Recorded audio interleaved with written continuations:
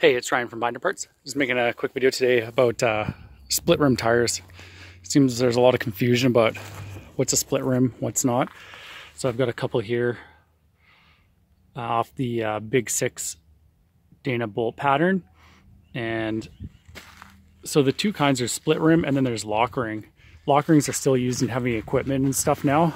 They're two-piece rim. So you've got your rim and then this locks in holding your tire on.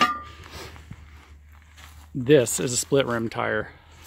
There's no lock ring on the outside, but when you flip them over and you look on the inside of your rim, you can see this is actually a two-piece rim,